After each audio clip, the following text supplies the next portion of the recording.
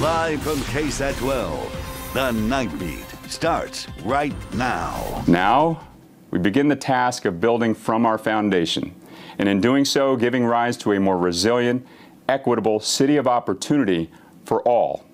COVID-19 leaving San Antonio in a rocky place. So what are the issues the mayor is focused on as we move forward? And what did he have to say about the protests taking place in our city? That story coming up, but first. We've got some breaking news tonight. Police making another arrest linked to the violence Saturday night. Officers say 21-year-old Nathan Abraham Carranza is accused of causing damage to a church on East Travis after throwing rock-like objects at the building. That's right. Investigators say more than $3,000 worth of damage was done. Carranza was arrested on the south side after investigators found video linking him to the incident. He now faces a third-degree felony for rioting and criminal mischief involving a church. Because it's a church, the charge would increase to a state jail felony. The police say more arrests could be made as their investigation into Saturday's riot continues. Police have said the violence Saturday night is separate from the peaceful protest that happened that afternoon.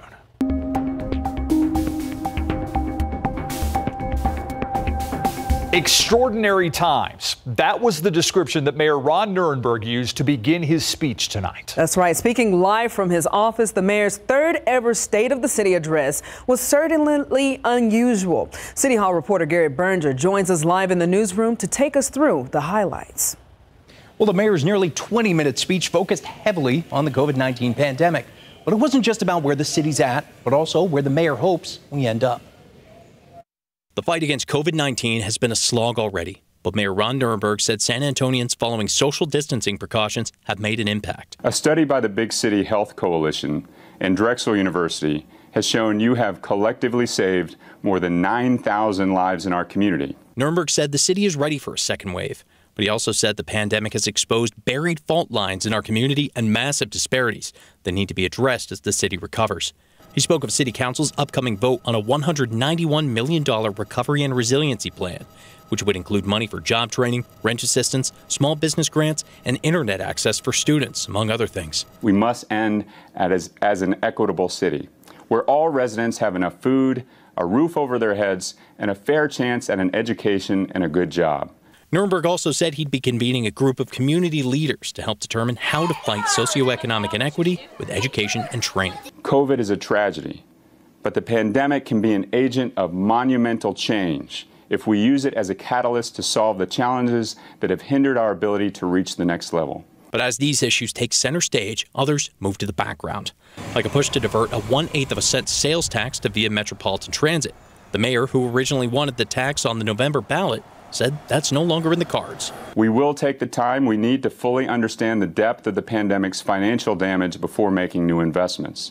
And with an expected budget shortfall just shy of $200 million this year and a tough fiscal 2021 to come, the mayor warned business as usual is out of the question. But he said the city will make it through. For the worst is temporary, and the best is yet to come. Thank you. Now, the mayor also spoke briefly about the ongoing protests in the city, drawing a distinction between what he called legitimate marches for justice and unfortunate violence by opportunists. Steve, Jaffney. Thank you, Garrett. Of course, we'll be talking more about that State of the City address in the days to come. But as the unrest in America continues, the city of San Antonio will continue nightly closures of Alamo Plaza for the rest of the week. Each night, the area will be closed to vehicular and pedestrian traffic from 8:30 at night to 6 a.m. the next morning. It'll continue with the last closure scheduled on Saturday night to Sunday morning. Police will also increase staffing in the downtown area to mitigate any potential disturbances. President Donald Trump has said he would be ready to deploy thousands of heavily armed soldiers in cities across the country to disperse protests.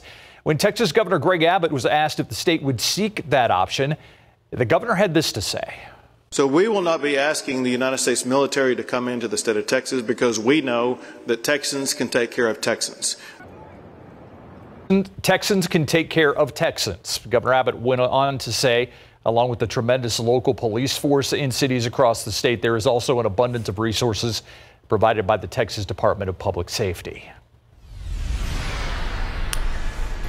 San Antonio saw another day of protests following the death of George Floyd. The Houston native was killed in Minneapolis while in police custody. Today, hundreds gathered at the Bexar County Courthouse. Sky 12 was over the scene catching it all. The crowd made their way to San Antonio Police headquarters before returning to the courthouse and chanting. It's the same group we followed with Sky 12. Hours after the protest began, we saw members near the convention center before making their way into downtown, then back to the courthouse. Earlier today, crews caught up with the protesters.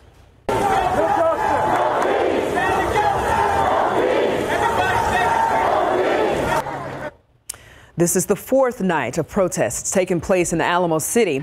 Demonstrators promise there will be more protests until the reasons behind them are effectively addressed. Never forget, never get lazy.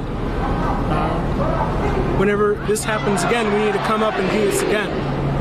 We need to keep doing it until it stops. We just want to change the system, so I feel like everybody should vote. Even though it is one vote, every vote matters. Now, we've seen protests continue in a peaceful manner.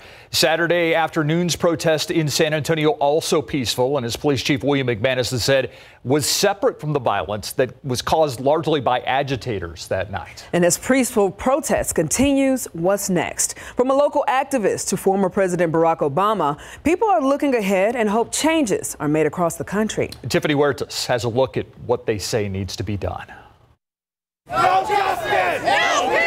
It was just a really, really great atmosphere, and it was just so peaceful, and I'm just so happy that, you know, this city represented Black lives. 21-year-old Camilla Factory helped organize the peaceful protest that took place at Travis Park on Saturday afternoon. People were out there because the nation is enraged. We wanted to stand in solidarity with the protests happening across the country, and we want to make sure that San Antonio represents Black lives. Camilla says she wants to keep the conversation going. This should not just be something because it's trending or because it's a hashtag. Black lives matter. They have always mattered, and they will continue to matter. In a recently published article, former President Barack Obama addressed the protests happening across the country and how he thinks people can move forward. He says in part, quote, "Ultimately, it's going to be up to a new generation of activists to shape strategies that best fit the times," end quote. He also wrote about the importance of voting and participating in politics. Camilla agrees. The way to make sure that our police and our mayor and our systems look the way that we want them to is to vote and to reflect the representation of the people. Camilla wants to continue to bring awareness to these issues. Now that I know the community is supportive of, you know, this cause, I without a doubt want to continue this work in San Antonio. Tiffany Huertas, KSAT 12 News. We have a joint primary runoff election next month. If you haven't done so already, be sure to register to vote. You still have about 2 weeks left to register. You can find an application on votetexas.gov. We also have a link on our website at KSAT.com. And don't forget to cast your ballots during the November elections. An update at your local H-E-B. The chain of stores saying it will no longer deny entry to customers who are not wearing a mask. H-E-B partners and employees are still required to use them, though. In a statement, the company says, quote, H-E-B strongly encourages the use of masks or facial coverings by all of our customers in all of our stores. It goes on to say several municipalities in Texas have mandatory mask orders. H-E-B abides by the ordinances in those areas by strongly encouraging the use of masks, but we will not deny entry, end quote. Taking a quick look at the latest numbers of COVID-19 here in Bexar County. Since the start of all this, our area has confirmed 2,882 cases. More than 1,700 people have recovered, leaving 1,062 people still fighting that disease tonight. 92 people are in the hospital. 75 people have died. Every day we are learning more about COVID-19. Asymptomatic cases are still puzzling health professionals, but a new study here in San Antonio could help answer some questions. Dr. Dom Emmerich provided details in today's briefing on their newly launched random selective study. What it's really going to do is to help us fill in that unknown of asymptomatics. We just don't know how much is here. Metro Health, along with UT Health San Antonio and the San Antonio Fire Department's mobile integrated healthcare program, launched an asymptomatic COVID-19 study in the community. The plan is to have around 500 samples taken from the community during the study by the end of the week. The smart people will do all the statistical analysis on that, and then that will really help us look at a good quantifiable number of the prevalence of asymptomatic positives. 10 teams of 2 members will go to hundreds of households to request a volunteer to be tested. The sampling is set to happen around town with about 50 households per district. It started yesterday, and we had about just under 90 people that had consented to get swabbed, if you will, to get tested.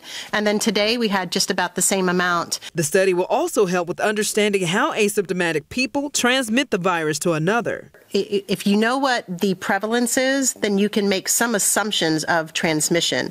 It will also help us generate additional research questions to better understand that transmission of asymptomatic, which is always the unknown that we're seeing across our country. Now, if selected, the criteria says a household member who volunteers must be over the age of 18 and have never been tested for COVID-19. They also must have no symptoms and consent to participate.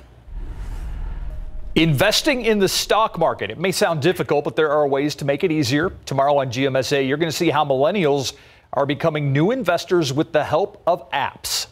How you can tap into the technology tomorrow on Good Morning San Antonio.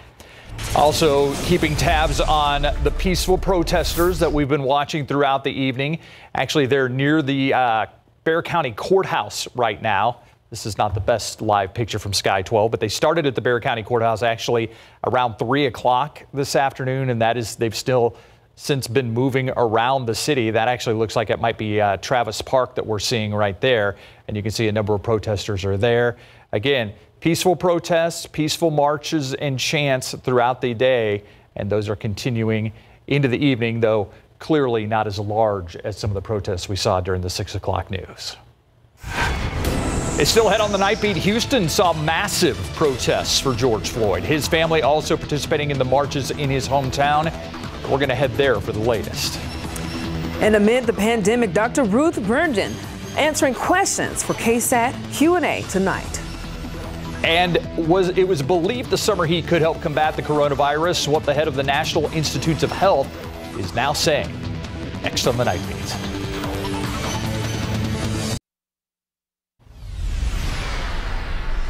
The death of George Floyd leading to a major investigation for the Minneapolis Police Department. A civil rights investigation now launched. This comes as America braces for the 8th night of unrest. Investigators will look back at the police department's practices for the past decade. The mother of George Floyd's 6-year-old daughter spoke out on Tuesday. He will never see her grow up, graduate. He will never walk her down the aisle. If it's a problem she's having and she needs her dad, she does not have that anymore. In the nation's capital, protesters gathered outside of the heavily guarded White House. Massive protests took place in Houston, where George Floyd is originally from. The massive crowd marched through the city's downtown carrying signs and chanting. They then demonstrated in front of a city hall. City leaders attended and gave speeches about Floyd, the man who died in Minneapolis police custody. Some of Floyd's family also took part in the event. His controversial death has sparked days of protests around the world. And a tribute to Floyd was painted just blocks from where he went to school in Houston. His face, along with angel wings on his back and a halo above his head, were set against a blue background. The phrase written in the halo references Floyd's last words, "I can't breathe," which has become a rallying cry over the past few days. The funeral for Floyd will be held June 9th in Houston. And back here at home, an Eastside business provided the canvas for a mural of George Floyd. The portrait meant to honor Floyd while uniting the community towards a brighter tomorrow. We first showed you the mural last night. You can also take another look on KSAT.com. We have an update tonight. The head of the National Institutes of Health says summer heat is unlikely to stop the spread of the coronavirus. Dr. Francis Collins gave that assessment in a blog post Tuesday, citing experts in infectious disease transmission and climate modeling. He wrote, quote, "Climate only would become an important seasonal factor in controlling COVID-19 once a large proportion of people within a given community are immune or resistant to infection." He wrote, they'll have to wait a few months for the data, but for now, many researchers have their doubts that the pandemic will enter a needed summertime lull. Early in the pandemic, it was speculated summer heat might lessen the spread and possibly even kill the virus. And a reminder, today marks 1 week since Metro Health launched its COVID-19 community survey. They want to learn about testing, symptoms, social distancing behavior in every zip code. The survey would be used to help with future measures in the coming months. We have a link on KSAT.com. The survey will be evaluated periodically through August 3rd. Some good news tonight. The class of 2020 is getting their gowns ready for the end of the week in Bernie. Bernie ISD plans to hold 2 graduation ceremonies this week. Maintenance teams have already begun to set up for the ceremonies at Bernie ISD Stadium. Safety measures include a careful spacing of chairs, all arranged 6 feet apart on the field. Champion High School has their graduation scheduled for Thursday at 8 p.m. Bernie High School will hold their ceremony on Friday night. That'll be interesting to watch. Oh, yes. How the whole thing plays out. And, you know, if it was the last few days, how they dodged the rain showers out there. Again, I believe this is Travis Park that we're looking at with live cam with some of the few protesters that are left out there. Yeah, you know, earlier today we had some showers and downpours across the area, and it was good maintenance rain. Some folks reported in with 2 inches of rain or more. Now, that was near Rimkus Park in Leon Valley, but also New Braunfels. Linnup and New Braunfels reported 0.8 of an inch. So slight chance of showers as we get into tomorrow. I don't think it'll be quite as widespread as what we had today. Also, as our rain chances fall off, temperatures go up, so it'll be getting hotter.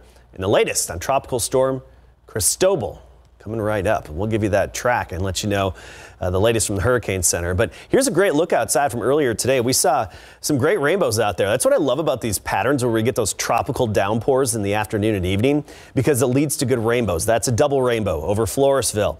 You got this over San Antonio from Crown Ridge, and this is another nice one from Carlos. Yes, that is a good rainbow shining right down onto the Alamo City. All right, here's a look from our south side camera, and notice as we go through time this afternoon, 5, 6 o'clock, that downpour moved through, and then the sky cleared out and it turned into a very pleasant evening. 87, that was our high temperature today after a low of 70, so both a little below average. The rainfall, 1/100 of an inch at the airport. But of course, not everybody lives at the airport. Some backyards had much more than that. Take a look at the 48-hour rainfall estimates, and there you go. You get into some of these neighborhoods, and the actual estimates were well over an inch of rain, and I even saw a report from Timberwood Park of around an inch of rain. So it was good, added up to some decent rainfall for some folks, whereas others, well, they didn't have anything.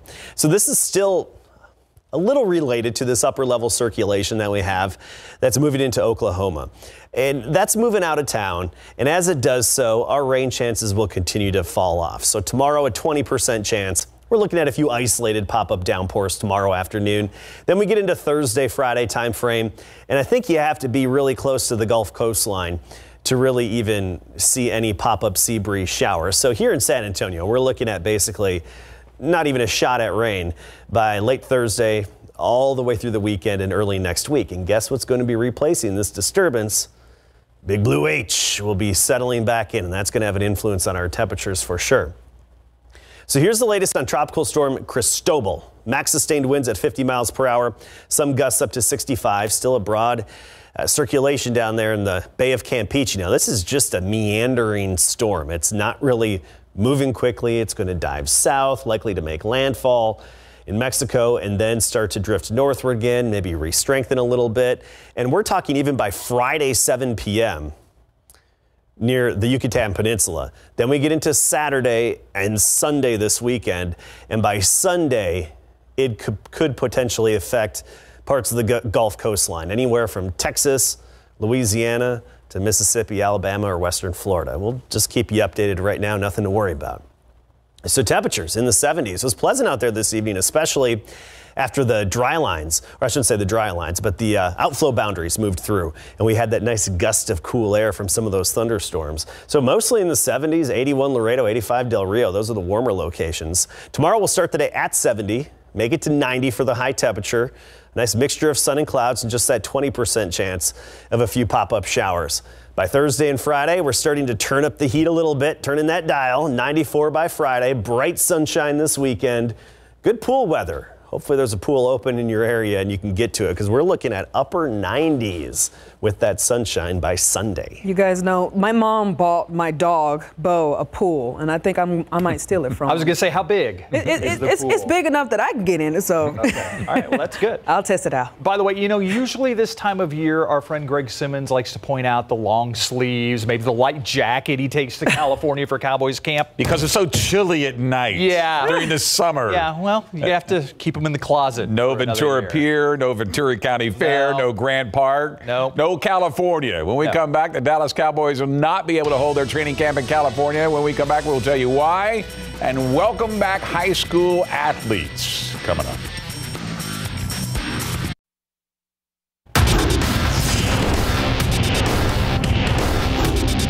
I clearly understand what training camp needs to look like, and I just got to make sure we're ready to do it at either Oxnard or Frisco. New Cowboys coach Mike McCarthy was waiting for a decision on where they could hold training camp, and now he's got it. Oxnard is out, Frisco is in, and Big Board Sports. Pro football coverage, powered by Davis Law Firm. For the first time in 8 years, the Dallas Cowboys will not hold their training camp in California. That's after the NFL told all of its teams today that all training camps will be held at the team's training facilities due to the coronavirus. The Cowboys are in the last year of their training camp contract with Oxnard, but city officials had said that negotiations were underway for a 3-year extension, but the COVID-19 pandemic has tabled those plans for now. The big advantage to holding their training camp in California was the weather, where a hot day outside was in the upper 70s in the middle of summer, and the hotel complex had not one but 2 fields. Preparations were already underway in Oxnard, even a plan that would have banned fans from the stands, which is one of the team's training camp trademarks. At the Star in Frisco, the Cowboys only have 1 outdoor grass field, but also have access to the Ford Center, which is a 12,000-seat stadium inside. Normally, training camp opens in the 3rd week of July, but the NFL has not issued an opening date as yet. The last time the Cowboys did not train in California, 2011. That was the last year it was held right here in San Antonio. The NBA Board of Governors will vote on the league's proposal to return to play this Thursday, with the prevailing thought is that it will be the 22-team format with a play-in tournament before the playoffs begin. If that is the case, then the plan would include the Spurs, who currently sit in 20th position, 4 games back of the Memphis Grizzlies, for the 8th and final playoff spot. If the season does resume at the Wide World of Sports complex in Orlando on July 31st, then the last possible date for the NBA Finals Game 7 would be October the 12th.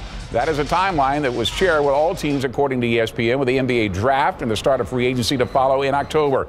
Board of Governors require 3/4 passage of all 30 teams in order to implement the plan to restart the season that was shut down in March due to the coronavirus. Former Spur Steven Jackson says he has received calls from former Spur, now Golden State Warriors head coach Steve Kerr, former Spurs assistant Mike Brown, LeBron James, and NBA Commissioner Adam Silver in the wake of the death of his childhood friend George Floyd. Now, Jackson, who helped the Spurs win their NBA championship in 2003, says a conversation with Silver lasted almost 30 minutes, says it was the first time any NBA commissioner ever called him, other than when he was suspended for 30 games. Jackson met Floyd in Houston when they were young and looked so much alike, Jackson called Floyd his twin. Floyd's funeral will be in Houston on June the 9th. Hall of Famer and one of the top 50 players in NBA history, Wes Unseld, has passed away. Unseld's family says through the Washington Wizards franchise that he died today after a series of health issues, the most recent being pneumonia.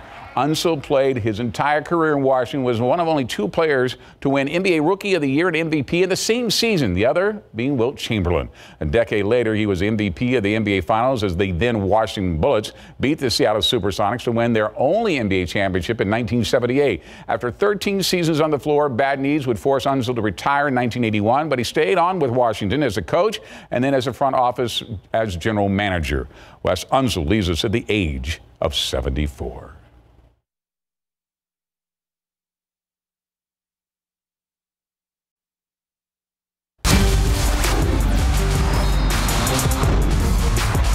San Antonio Christian School is one of the first to allow student athletes back on campus, beginning with limited summer workouts at 7 a.m. in the morning. It's after the Texas Association of Private and Parochial Schools announced last week that workouts can begin on June 1st, 1 week ahead of the University Interscholastic League's opening on June the 8th. It's been over 2.5 months since the coronavirus ended high school sports, canceled in the middle of the Boys State High School basketball tournament in the Alamo Dome last March. SAC's welcoming back over 70 student athletes, including members of its football team, and they couldn't be happier. It's really exciting to see the guys and to get to work with everyone. It's been hard to work out alone and find the motivation, but with the guys, it's a lot easier. They can push you to your limit. When I first heard that we were coming back, that night I couldn't sleep. I was so happy to be out back here with all my guys. We're a family out here. It's so exciting to be back. Usually first day of summer strength conditioning, they're dreading it. But no, they're bouncing around, and there's an energy and an enthusiasm that is great to see. The Texas State Bobcats also welcome back 53 student athletes in their football program beginning on Monday as part of their three-phase plan. It also allows athletic staff members to return to their offices on the San Marcos campus. As part of the plan, each staff member and athlete has to enter the school facilities through controlled entry areas where their temperatures are checked. They go through symptom screenings for the coronavirus. Social distancing is required, and where it's not possible, face masks must be worn during indoor workouts. Phase 1 also allows voluntary workouts in groups of no more than 10 players in the weight rooms, training rooms, and on the Jim Wacker football field. So great news. A lot of these folks, these kids, are able to come back to their schools now. Yep. The reopening continues. Looking forward to it. Yeah. Thanks, Greg. We'll be right back.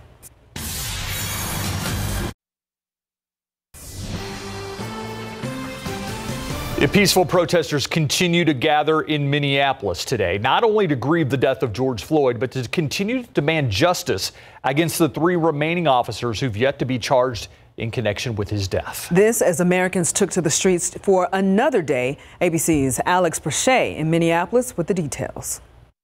Tonight, the family of George Floyd anticipating additional charges for those former Minneapolis police officers in his case.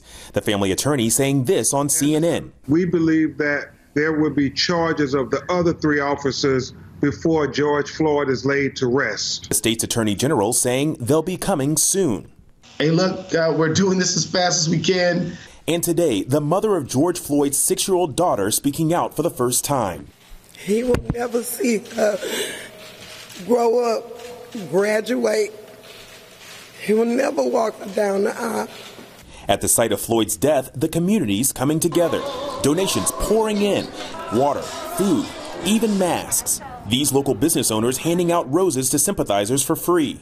You can come here and cry. You can come here and pray. You can come here and mingle and talk and hug people. So much of the scene here is about preserving the memory of George Floyd, from protesters remaining peaceful to them rushing to cover the signs and flowers with tarps as the rains come in. Images of peaceful protests from across the country just hours before new curfews go into effect. San Francisco, Orlando, Houston, New York City. Thousands marching without incident. But some cities experiencing violence and looting overnight. In New York, windows smashed, stores ransacked, from the Macy's flagship store to Rockefeller Plaza. The city moved up its curfew to 8 p.m. tonight after the 4th night of looting. The governor today blasting the mayor and the police department. They have to do a better job. But separate the protesters from the looting. LA's police chief sparking outrage after suggesting looters were as responsible for George Floyd's death as those fired police officers. We didn't have people mourning the death of this man, George Floyd. We had people capitalizing. His death is on their hands, as much as it is those officers. The chief later apologizing, calling his own words terribly offensive.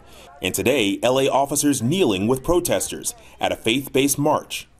Alex Brachet, ABC News, Minneapolis. Change now and talk about something we're calling KSAT Q&A. It started out of the coronavirus pandemic, but now we're kind of morphing it in different directions. But we are joined today by infectious disease doctor from the Long School of Medicine at UT Health San Antonio, Dr. Ruth Berggren. Doctor, thank you for joining us as you do most Tuesdays. Talk about, I'm not even going to try to pronounce the name of this drug out of Russia, but you are encouraged by what you're seeing from that particular drug, correct? Yeah, so the drug's actually not from Russia, Steve. It's called favipiravir, and it was developed in Japan as an influenza drug. And it turns out that it has antiviral activity against a lot of RNA viruses, which the coronavirus is.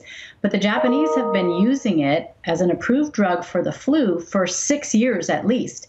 It's also been approved for use for the flu in China. So this is a drug that has a track record in humans to treat RNA viruses. That's really exciting. Russia decided to approve it for a kind of an emergency use approval based on data from a clinical trial that they completed there, showing that it decreases the duration of symptoms from a median of 9 to about 5 days. And they cite something, they say it's an 80% efficacy. I'm not sure how to interpret that because that number hasn't been reported in a peer-reviewed journal. But here's the good news, is that this is another drug in our armamentarium. It is available as a pill, as opposed to remdesivir, which we have now, as you know, for emergency use in the U.S., which is only IV. If this drug works, then we could be seeing people using it at home. And there are more than 22 clinical trials either ongoing or beginning to enroll or on the verge of enrolling for this drug, including in the United States, several sites in Massachusetts, like the Massachusetts General Hospital, the Brigham and Women's, University of Massachusetts, and on the West Coast, Stanford University. We have an inkling that we might be able to become a site for this drug here in San Antonio. So stay tuned. It's just another piece of good news that gives us hope that we are making progress as we fight the COVID-19 pandemic. That is some great news. Thanks for sharing that. And I want to transition to the protests. Everyone's been talking about this. Of course, the protests are there for a specific reason, but COVID-19 has not gone away. There are a lot of people close together. A lot of people in San Antonio were wearing masks, but there were a bunch that were not. I'm curious about your concerns with COVID spreading. What could this mean for us? And what do you recommend for the people who were there all close together like this? Yeah, so we don't recommend that people congregate. I understand the protests and I support peaceful protest. People spread far apart. As far as what people should do if they were there, I really can't say that one size fits all. You know, if you were an individual who was unmasked and you were in a very crowded area for more than a couple minutes, then you might want to go and have a test, especially if you've got older folks or medically at-risk people that you live with. So that's my advice to those folks. But I believe that peaceful protest in 2020, we need to be creative about it. And I think we should look at online activities and webinars, and people can write op-eds and find all sorts of ways that don't require being really close together, closer than 6 feet. And for sure, don't be unmasked. When we talk about a possible second wave coming, are we talking about the fall? Are we talking about the winter? Or are we still talking about possibly happening in the summer? So anytime you have somebody that gets exposed, the incubation period is around 14 days. Now, most people, if they're going to get symptomatic, on average, they would get symptomatic about 5 days after their exposure to somebody who was infectious. So you want to look out always, 2 weeks ahead of some event that has happened that you worry about. That said, if we continue to have a lot of protests, and if people don't mask, and if they congregate together in close spaces, you might expect to see some activity of the virus picking up in about 2 weeks. So it's just a word to remind everyone that we have to remember that there is a new normal now for how we conduct ourselves during the COVID-19 pandemic. And speaking of the fall, we have some big elections coming up, and we know that at polling sites, people tend to stand close together. There's a lot of talk about curbside voting. How do you feel about that? Yeah, so first I want to say that we have some really wonderful election officials here in Bexar County. And also there was a document for guidance about elections that came from the Secretary of State last week. And overall, it's very careful and very well informed. I will say that I spent time with election officials and poll workers last week to learn what it's really like when they do curbside voting. And it seems like it might be so simple. You just put a big thing that looks like a large iPad into a crate or a basket and hand it to somebody through a car window, let that person do their thing electronically. They put it back in the basket and give it to you, and they're all done, right? Well, actually, many people need a lot of help learning how to use that device. It's apparently not intuitive, especially for older people. And our election officials are telling us that they typically have to get into a van where there might be a lot of elderly people or disabled people, and then they have to slowly make their way forward in the van, assisting each person, sometimes getting very close to their faces and shouting to explain what's going on. That is not recommended. And because we're not in this state requiring the voters to be masked, that puts the election official at some risk. And guess what the average age of an election official is in Bexar County? The average age is 72. So those are folks that are at risk of a bad outcome if they should get infected. So in the interest of keeping our elections safe for everybody, we need to really think through this issue of curbside voting. And for sure, people who have symptoms of COVID-19, they should not be the ones that are asking for curbside voting. And they for sure should be wearing masks and seeking alternative ways to get their vote done that doesn't expose medically vulnerable people to COVID-19. Absolutely. Dr. Ruth Berggren, thank you for your time. As always, we'll see you next week. Glad to be with you. We'll be right back.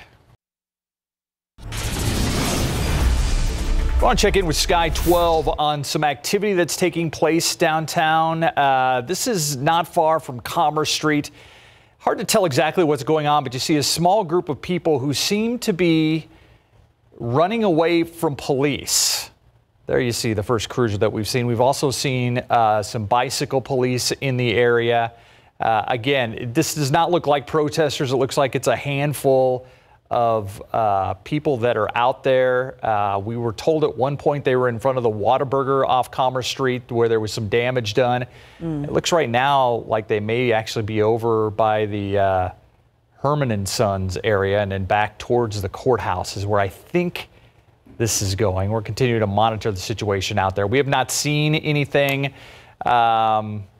illegal happening, but you can tell the police are certainly out in force and monitoring the downtown streets for sure. tonight. When I was in Travis Park on Sunday, there were several bike police out and about, and they just said that they were just there monitoring and just kept making sure the area stays safe. So SAPD is definitely on point when it comes down to making sure nothing happens like it did on Saturday night. Yeah, and again, they've turned off the lights at this point, just seem to be patrolling. Again, it's the area where the protesters were, but like we said, they were pretty a small group when we took them the last time. You know, so I don't see a lot going on right now, but San Antonio police certainly out and about in downtown San Antonio tonight. Well, a number of religious leaders and politicians coming forward today condemning President Donald Trump's actions last night. And President candidate Joe Biden speaking publicly for the first time in months, criticizing the president's response to the nationwide demonstrations. ABC's Ramina Puga reports. As President Trump rode through the Capitol today, citizens jeered the presidential limousine. The president and first lady visited the Washington, D.C. shrine to St. John Paul II. This is the second day in a row he has visited a place of worship that has sparked controversy. Today's outing follows outrage over the forceful removal of peaceful protesters Monday night from Lafayette Park. All to clear the way for a photo opportunity, the president holding up a Bible in front of St. John's Church. A source tells ABC News that it was Attorney General Bill Barr who gave the order to remove demonstrators using force. An Australian TV crew seen here, the photographer hit in the face, his colleague hit with a baton. In a statement today, Barr praised the work of law enforcement, but made no mention of the situation in front of Lafayette Park. Among the first to express outrage was the Bishop of Washington. He is not entitled to use the spiritual symbolism of our sacred spaces and our sacred texts to promote or to justify a entirely different message. And today's visit to that Catholic shrine also drawing criticism from D.C.'s Archbishop Wilton Gregory, who condemned the visit as a publicity stunt and called it baffling and reprehensible. Presidential candidate Joe Biden also condemning that photo op. I just wish he opened it once in a while instead of brandishing it. If he opened it, he could have learned something. Biden calling on Congress to ban chokeholds and vowing to establish a National Police Oversight Commission. I promise you this, I won't traffic in fear and division. I won't fan the flames of hate. Tuesday saw more peaceful demonstrations outside the White House. New video shows Senator Elizabeth Warren joining protesters with her husband. He is imposing violence on our people. People are here to protest peacefully. And today's primaries taking Joe Biden closer to becoming the Democratic presidential nominee.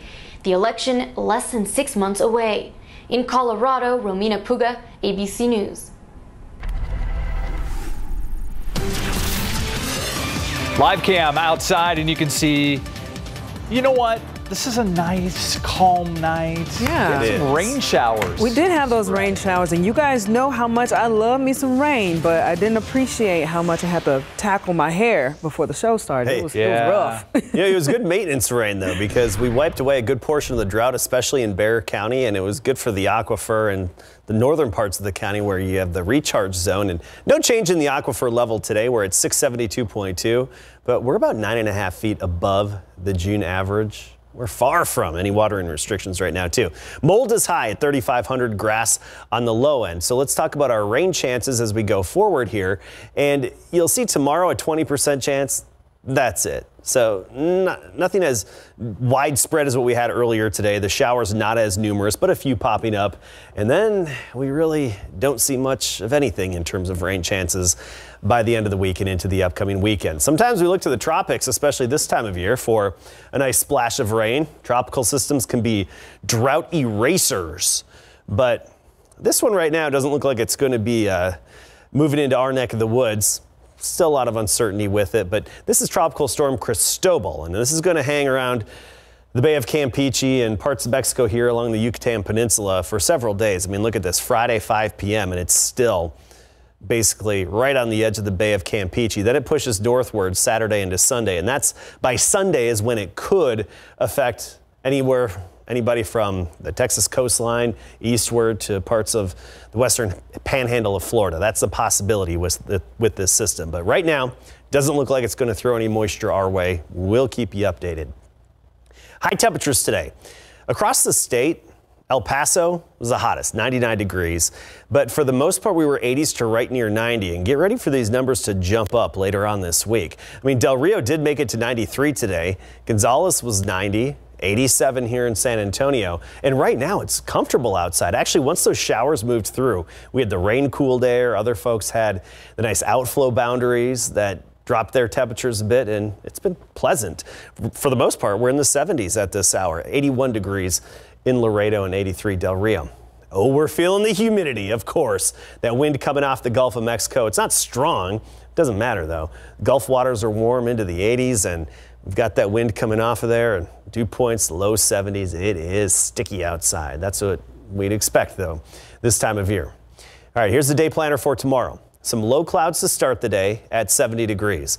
Then a good amount of sunshine, just a patchy fair weather clouds, 90 degrees the high temperature, and that 20% chance of a few pop-up showers. So a few downpours are likely to develop, but as we get into the rest of the week, we mainly just expect those closer to the coastline.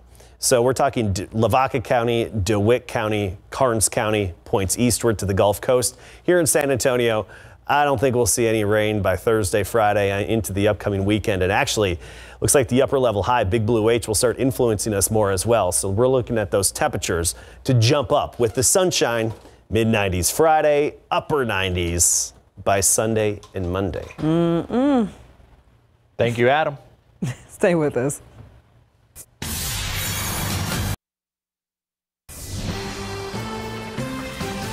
All across the country, small businesses have been pushed to the brink as they cope with the loss of customers and dollars. Well, one neighborhood bakery of San Antonio's West Side knows the struggle all too well. But as Marilyn Morse shows us, the bakery got a sweet surprise that gives them hope. The doorbell jingle is a sweet sound for this small West Side bakery. It means customers are back for their Mexican pastries. I love it with coffee. Inside Guerrero's bakery, the kitchen is bustling. The air smacks of sugar and gratitude. Business was very slow because no school. For more than 2 months, stay-at-home orders kept customers away from their usual morning tacos and treats. We haven't been at work, so I hardly ever stop off. So quiet, Karina and Ismael Guerrero wondered if their shop would even make it. We were worried about it, yes, because no customers, no money, no business. Then a customer's Facebook play to rally behind Guerrero's went viral. Skylar Matthews' husband saw it. He said, "Look, your bakery," and I was like, "No, I hope they don't go out of business. They make the best tortillas." Old customers and new are now showing up, even lining up. It's important to help small businesses. The boost in business is a testament to the power of community, social media, and a pretty good empanada. Karina says the unexpected support warms their hearts. It's warming their ovens, too. We are grateful, yes. We'll be back. Thank you. Marilyn Moritz, KSAT 12 News. All right, so tomorrow, a mixture of sun and clouds. A few isolated pop-up showers into the afternoon and only about a 20% chance of that. Otherwise, 70 in the morning, 90 later on in the day for the high. Then we see those temperatures climb a bit back into the mid-90s by Friday, and we're feeling the heat more into the weekend. Sunday and then even into Monday, we're looking at highs around 98 with a lot of sunshine. And we'll keep an eye on Tropical Storm Cristobal and keep you updated on where that's going to head in the Gulf in the days ahead. All right, that does it for the Night Beat. Don't forget, Good Morning San Antonio starts at 4:30. And before we go, I want to say hi to Japhne's mother. Adam, you want to say hi to Japhne's mother? Hello. Online. Good night, guys.